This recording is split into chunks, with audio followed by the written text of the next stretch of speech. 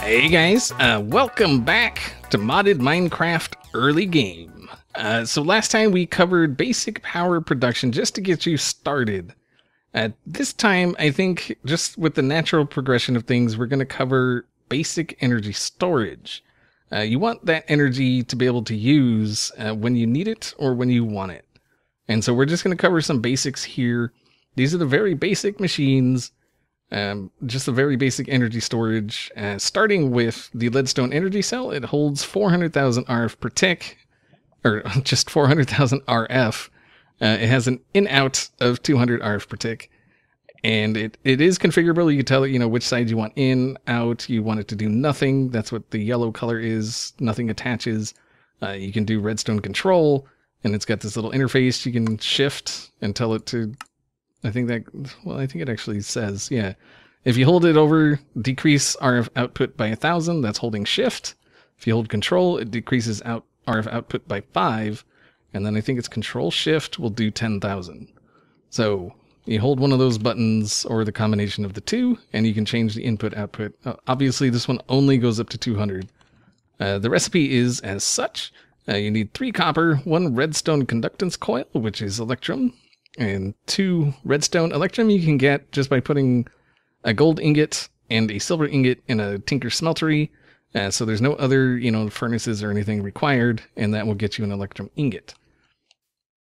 The next one is the hardened energy cell, and it holds 2 million with an in-out max of 800. Again, redstone control. You've got the configuration here, and the recipe is as follows. 3 copper, another redstone conductance coil. You need the leadstone energy frame that you saw there with 4 Invar. Invar, as we covered in the last episode, is 2 iron and 1 ferrous or 1 nickel. Again, you can do that in the Tinker Smeltery, no other machine required.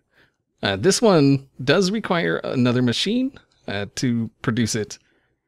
This is the basic energy cube from Mechanism. It holds 2 megajoules. And it does an in-out of 800 joules per tick. I don't generally use Mechanism, so I don't know the configuration, or like the RF to joules, joules to RF, all that stuff. The recipe is here. You're going to need a steel casing, 2 iron, 4 redstone, 2 energy tablets. The steel casing is 4 steel, 1 osmium. Osmium is an ore you can find in the world. Steel you can get from quantum flux. What happened there? Sorry, I don't know what happened there. Quantum flux, it's 4 coal, 1 iron, gets you steel.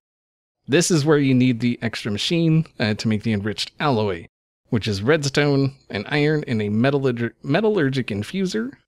And that will get you that. I'm not going to show the recipe for the metallurgic infuser.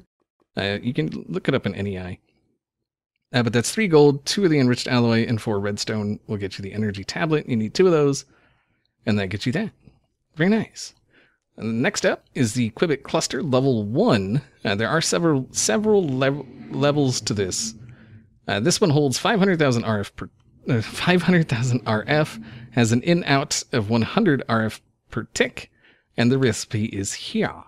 So you need 3 steel ingots, which we just saw. You need an iron casing, which we saw last episode. 1 lapis, 3 iron will get you 4. And then you're going to need 3 of these Quibbit clusters, or Quibbit crystals, which is 1 diamond, 2 nether quartz, and 2 redstone. This is kind of like, you can get this in chests. There's other ways of getting nether quartz. You don't actually have to go to the nether. If you want a lot of it, you do, but, and that will get you 4 Quibbit crystals. And there you go. Very nice. Next up is the basic capacitor bank from Ender.io. It holds 1 million, sorry, I was counting the zeros. 1 million RF per tick, and it has an in-out of 1,000. Just add another 0 there, and yeah. And you can adjust it as you saw. You want it to put out 100 RF, and then the sides are adjustable or configurable. And then so you do that, and then you use left click to spin it around, and you can tell it you right click to go input, output disabled, which means nothing will connect to it, or, you know, input, output, all that stuff. The recipe is here. So we have 4 basic capacitors, a block of redstone, and 4 iron ingots. The basic capacitor, dang it, is 1 copper, 4 gold nuggets, and 2 redstone. And so you're going to need 4 of those. And that will get you a basic capacitor bank. Another one, again, that people don't generally think about as early game energy storage is the reactor. No matter how big your reactor is, it will always store 10 million RF per tick. Or, I don't know why I keep saying per tick. It will store 10 million RF. So that one, just this is what we showed in the previous episode, basic energy production. So this holds 10 million RF. This one is much bigger and still holds 10 million RF. So if you went with this one for your basic energy production, this also will double as your basic energy storage.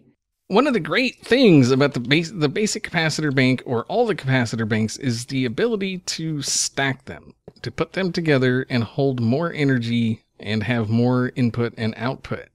And so you can see I stuck 4 together. The storage went up to 4 million and at 4,000 RF in and out.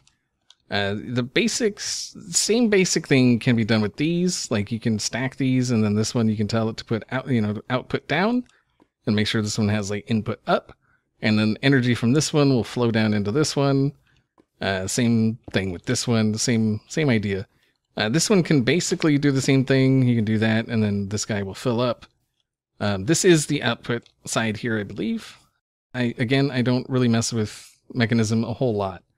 This one, unfortunately, does not share energy with blocks around it. You need, it doesn't share energy with another one of itself. Like, you could do that, and then it'll transfer the energy between them.